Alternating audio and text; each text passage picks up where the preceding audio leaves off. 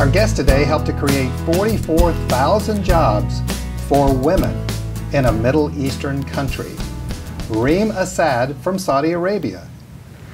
Ms. Asaad, I mean, when I hear that, 44,000 jobs, I mean, my gosh, we need you here in the United States creating jobs. First of all, thank you for having me today. It's such a pleasure to be in this beautiful city. I don't know if the exact number is 44,000, but we are about 6 years after the campaigning and the law that came into effect. And ever since that date, women have been joining the workforce in increasing numbers. So I think it's well beyond 44,000 jobs. I think the statistics that came out said that it was well beyond 44,000 during the first 2 years or 3 years.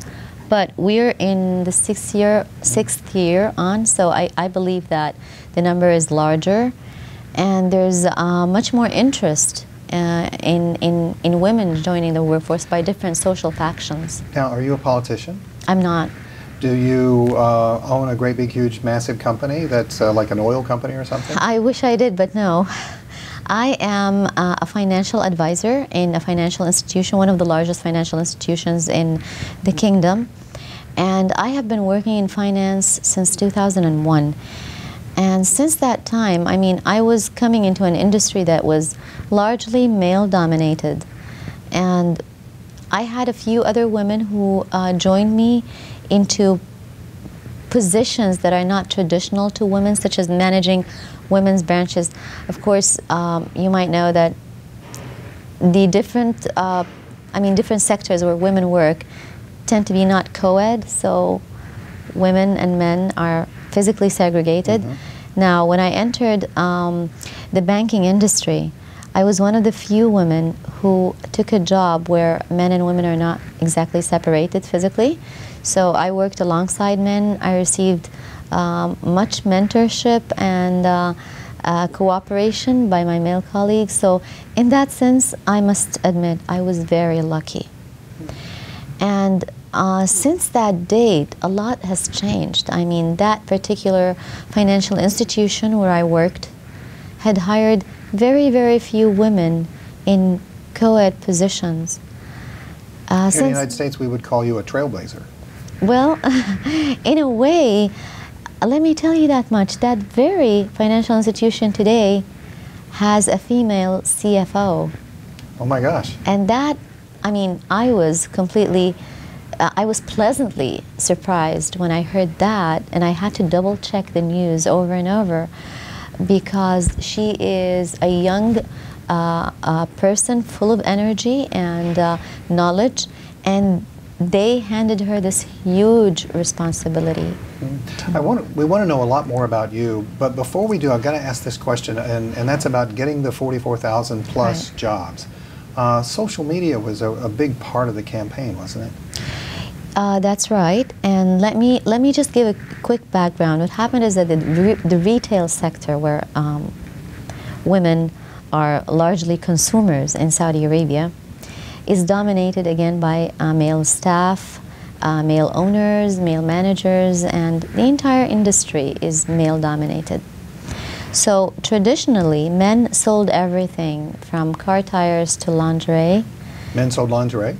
Yes, they were basically staff in all shops, in general malls and in boutiques where people frequented to buy and purchase items. Now, so women walked into the lingerie shop and spoke with spoke or just picked up the items and just went away. The majority of women didn't feel comfortable interacting with male staff, which is normal. Yeah. And because I deemed this to be completely out of it didn't make sense. It was not appropriate, but aside from that, it did not make sense, and there were a lot of women in need of jobs.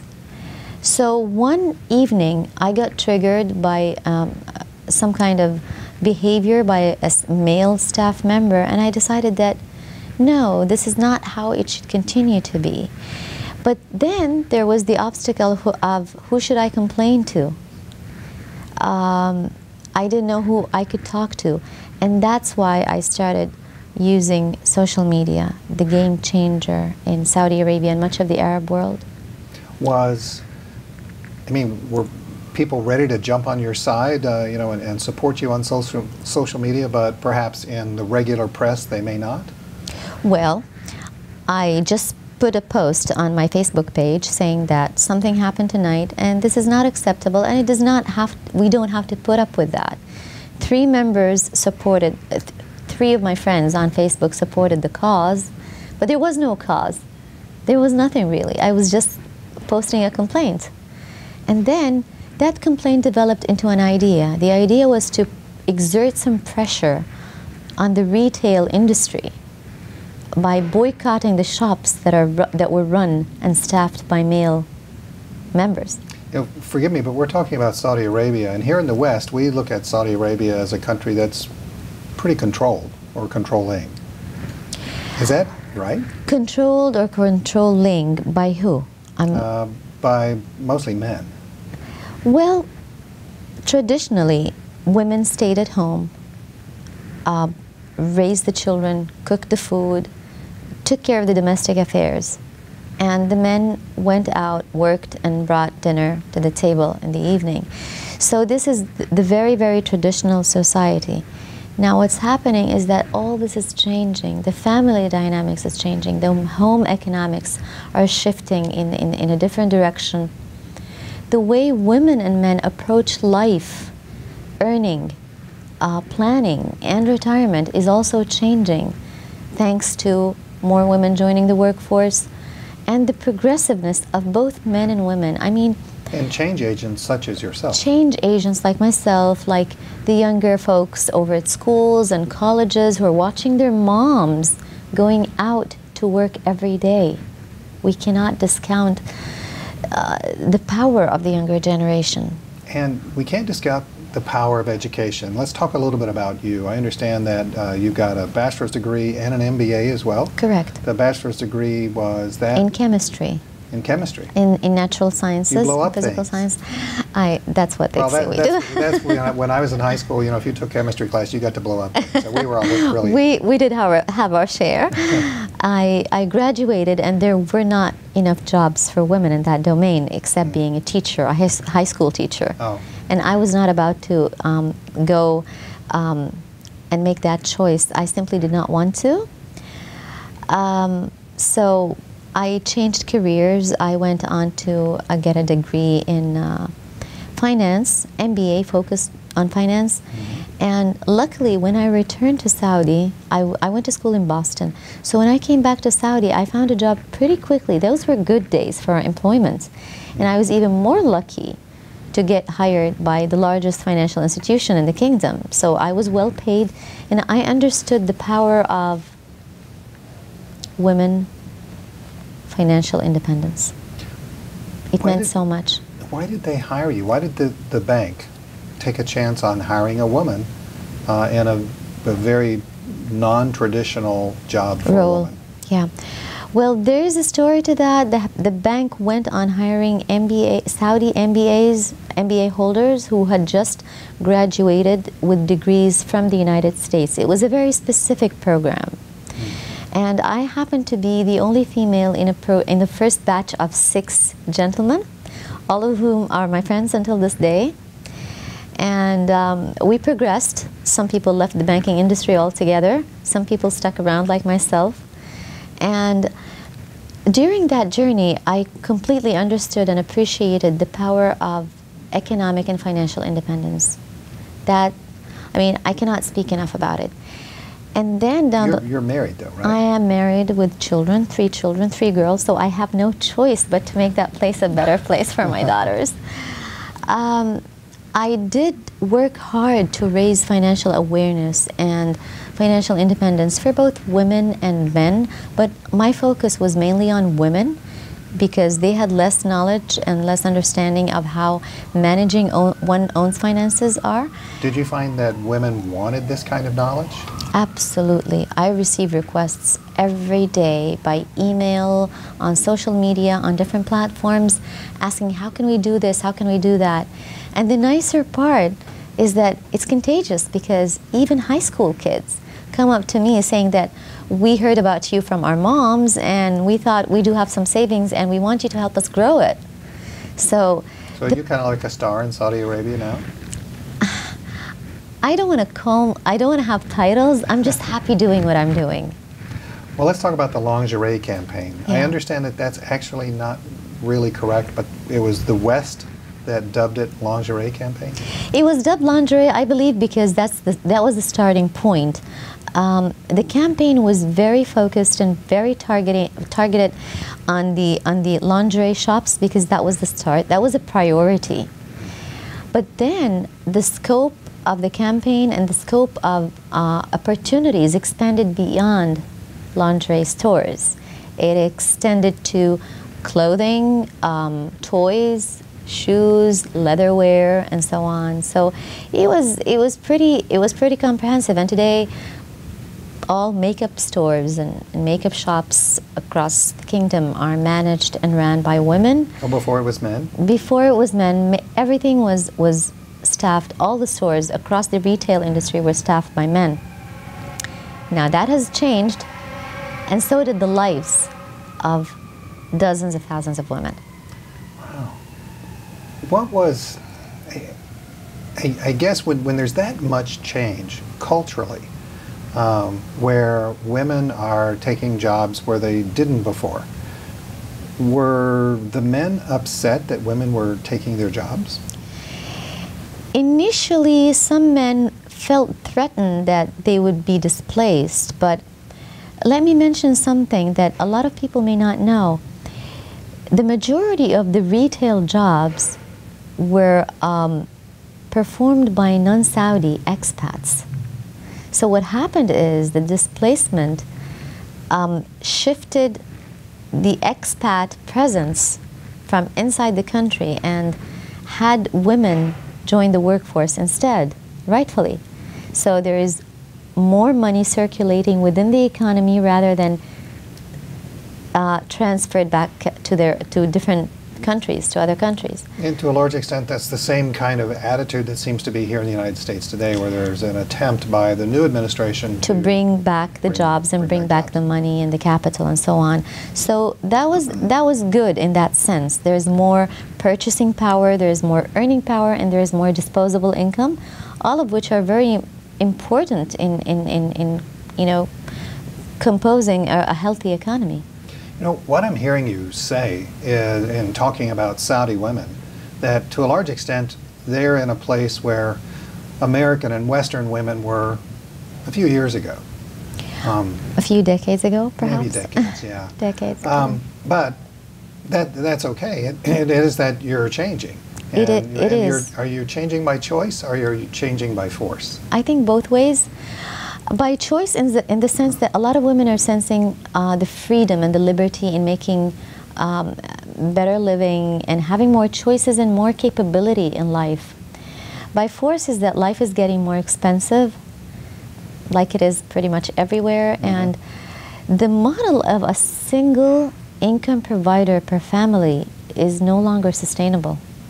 Even in Saudi Arabia? Even in Saudi. Saudi is just another country where the population is witnessing economic changes. And what's expensive there in comparison to the United States?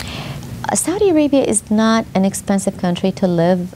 We do not pay individual income taxes, or there are corporate taxes, but on the individual's personal income, it is tax-free. So, and the gasoline is very, very cheap.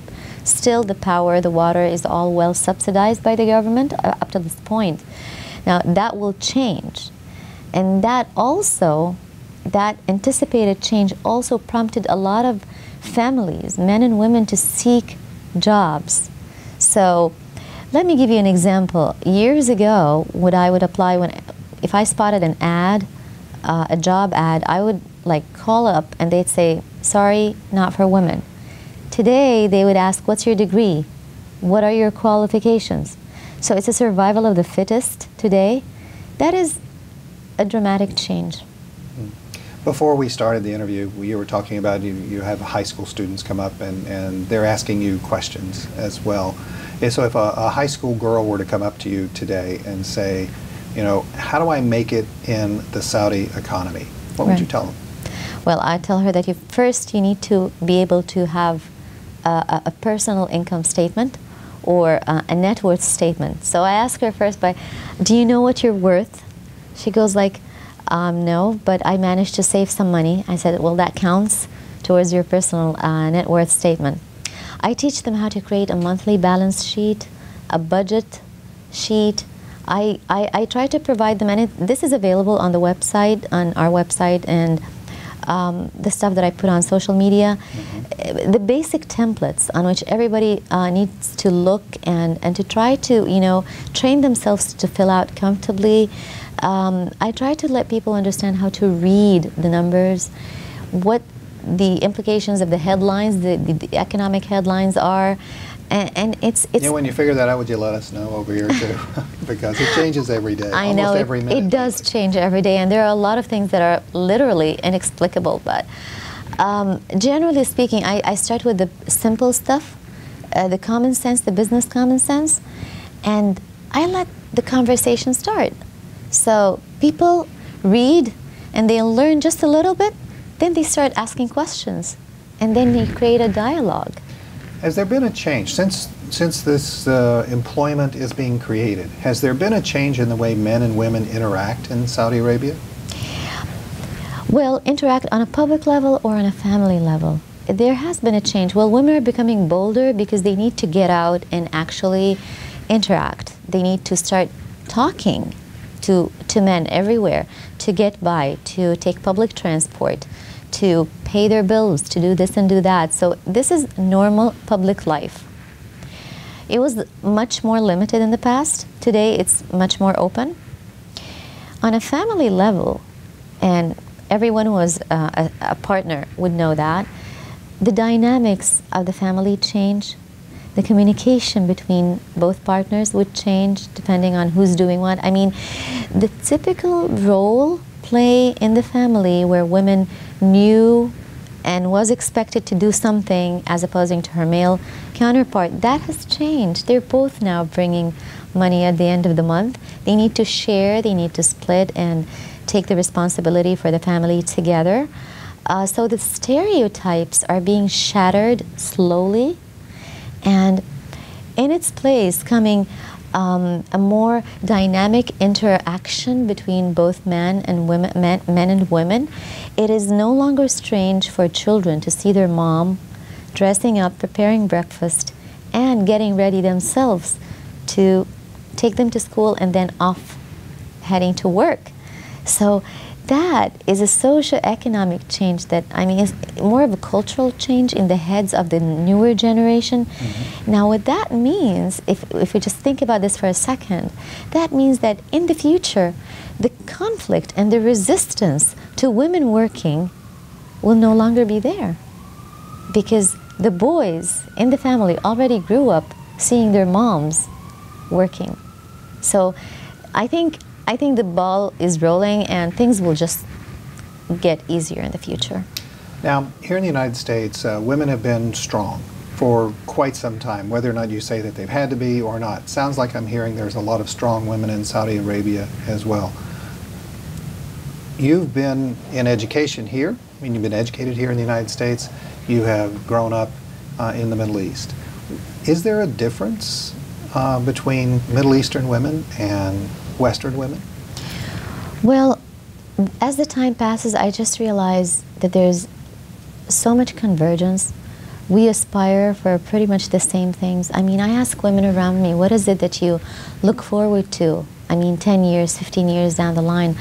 Many women who are middle-aged perhaps or in their 30s, they look forward to a comfortable retirement, a safety net. If you ask that same question to a woman 20 years ago, 15 years ago, she'd probably say, I want to see my kids getting married, grown up, happily perhaps settled and all that. Today, the dreams themselves have changed. Women realize that they want to have this financial security. And I don't know how to put this, but frankly speaking, they are sensing the importance of independence. Now, ideally, she would be in a marital relationship with her kids and perhaps grandchildren and all that. That's an ideal common dream for all women. But the financial factor is increasingly becoming something that most women are dreaming about and are thinking about and are concerned about, and that they want to take their affairs in their own hand. That So I noticed. Money's power. Of course it is. I got to ask this question. Here in the West, we look at Middle Eastern women and we see restrictive dress. Right. And when we see that, we think that the woman doesn't have her power over herself. Right. Is that right? Well, let me surprise you by saying that a lot of women choose that dress code. I don't choose to wear that, either home or here. But, and I know a lot of women like myself who choose not to conform to that particular dress code, at least outside the country. Mm-hmm. Back home, we all have to, go by, follow the social code. But I do agree that some dress code back home is pretty restrictive physically as well as perhaps emotionally. A lot of it isn't, so even that is changing. So it's shifting from black to colorful. It's shifting from, head cover to less headgear. It's shifting from face cover to non-face cover and so on. Again, I must repeat, this is largely a personal choice, and a lot of women choose to do that. Now, the West tends to automatically assume that this is a male imposition, but in 80% of the cases, it's not. Tell us about a day in the life of Reem Asaad. I wish there would come the day where I don't have to get up so early every day. Well, okay, I get up around 5 o'clock. I read. I see what I need to do. I write down. Normally, I write down or I take notes of what I need to do. Till the rest of the day, I check out my calendar. I say my morning prayers, and I start, working on my girls' breakfast, dressing them up for school. And I usually like to take them myself to school. So we take our private car and chauffeur to school, and then off he drops me to office. And I'm a 9 to 5er, so I work till 5. I come back home. Luckily, I have help, so dinner is ready, homework, supervision, perhaps some disciplining, and by 9, my system gradually shuts down. Man, I'm worn out just listening right now. It sounds Yeah, like the stressed out life of just about. Well, I anyone. get a weekend of break every week. I get a couple of days of a break. But you're also traveling internationally and speaking. You are, and so I read an interview with you from a couple of years ago, and the question, it was a great question. Are you a revolutionary, or are you just a banker? I'm a nonconformist. I like to challenge the status quo. I like to ask questions. But over time, I learned that sometimes we really need to let go of things and to prioritize. The one thing I learned from this journey is that you need to focus on one thing at a time. I mean, we could set out to do various activities at some point all together. But when it comes to change and becoming a change agent, you need to focus on one endeavor at a time and give it your best. And I think this is one of the reasons the campaign has succeeded. I mean, a lot of women saying that we need to get women out there to drive, we need freedom, we need this, we need that. Well, that's fine. I chose to focus on one thing that was within my knowledge, something that I understood very well: women in the workforce and financial independence. And I think, again, the concentration and the focused nature of the campaign helped make it a success, really, in a country where campaigning was literally non-existent. Causing that much change, though, are there some people who don't like you? I'm not quite sure, but I have to admit that I faced very little resistance during the campaign time. Why do you think that was? Do you think that the country was just ready, the people were just ready for some changes? That I mean, was, old people don't give up power easy. yeah, that was a factor, but I was facing off with the retail industry. So these were, this was the rich, the filthy rich private sector. They had the a lot retail of money. industry is- Yes. okay. It is controlled by the private sector and certain private institutions, and they had lots and lots of money and a lot of power and connections to the policymakers. So it was not as simple, it was a bit convoluted and not straightforward to understand. But I had to take it one step at a time, and we applied social pressure. I had people demand that change. And luckily enough, one of my mentors educated me that there is a law in existence that has not been implemented, stating that only women could be recruited in such stores. The law was completely defied and not followed and not put into effect, thanks to the power of the private sector lobby. So we did some digging, and we said, I said in the campaign that I'm trying to bring that law back to life and get it properly implemented. So that was one thing that I would not have known had it not been for my mentor, who previously campaigned for the same cause 5 or 6 years earlier, and it was much harder. You do have men who are supporting you. Absolutely, as well. absolutely. Within my family, outside the family, my parents are my biggest supporters. My husband And you have men who are helped, supporting the cause. is what I and mean. men who are supporting the cause within the media, writers, second-degree lawmakers, people who are very well connected with the policymakers. So, frankly speaking, I think the biggest part was getting the society on board. I had to literally go out and make my voice heard. And the media... How did you do that? I mean, here we would use the media to do that. I use social media. You use social media. That's different. I used social media, and the mainstream press and media picked that up. Oh, they did. They did. They didn't see it as something that might conflict with their own interests because you were going around them. I don't think it was. They picked up the story, and it really spread so fast in the mainstream media, local media as well as the foreign press. Now, both teams or both ends helped a lot. I mean, there was pressure, but more so there was spreading the knowledge that there is an issue, we're trying to get it fixed, and who's on board. Reem Asaad, thank you very much for being with us. Thank you for having me.